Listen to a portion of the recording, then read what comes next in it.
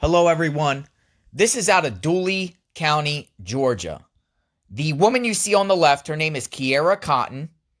On January 20th, she reported her son missing, 4-year-old Jayceon Mathis, seen on the right.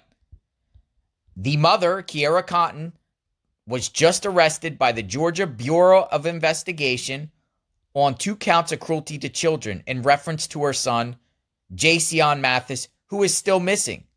So she was charged with 2 counts of cruelty to children while her son remains missing.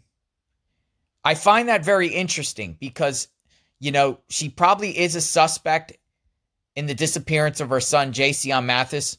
So the Georgia Bureau of Investigation scooped her up, arrested her on 2 counts of cruelty to children. We all know the Summer Wells case, right?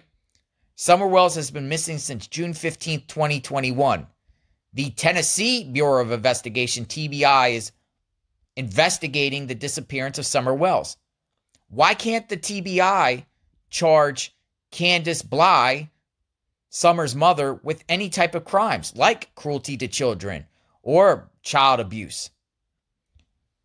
See how they do things differently in Georgia? The GBI has just arrested Keara Cotton for child abuse while her son remains missing. Maybe TBI should learn something from GBI, don't you think?